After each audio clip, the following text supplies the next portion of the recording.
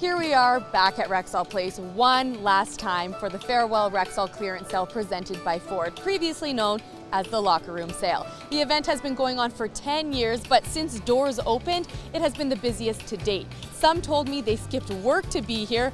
Others started lining up at 10:30 the night before.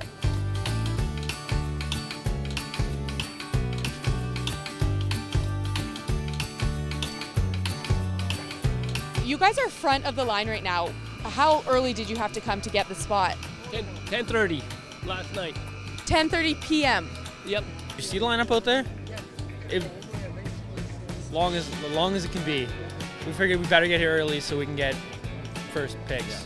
Always an early bird. Yep, pumped up, ready to go for this thing. This is what I live for. We're from Saskatchewan. We're 3 hours away. We left this morning at 5 o'clock.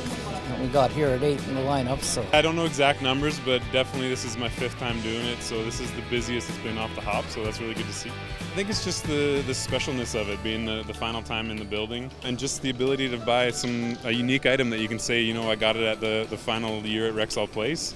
It's sitting in your man cave now, and you can just kind of enjoy and tell that story year after year, right? We got a couple of yak sticks, got some training shoes that he uses, and helmets, gloves. Probably just keep it home and just look at it. It's beautiful to look at. You have a farewell Rexall banner. Is that important to you to remember this?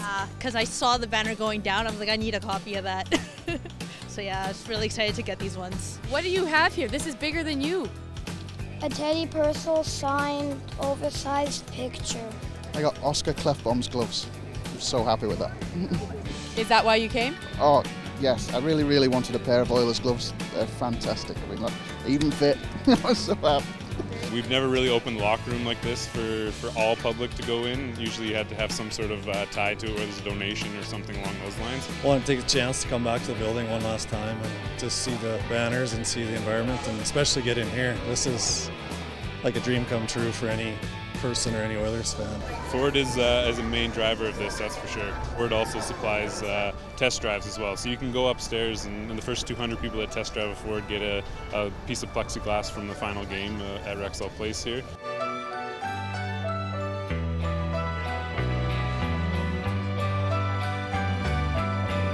We'll have autographs with Mark Letteste to alumni Mark Pissick from Oil Kings and Patty Day, a current roster player as well. And then at 11:30 we got a special former captain Jason Smith's coming in to sign autographs. So there's that touch of the fan base where you get a chance to meet some of the players you watch throughout the seasons here, and as well get a cool item.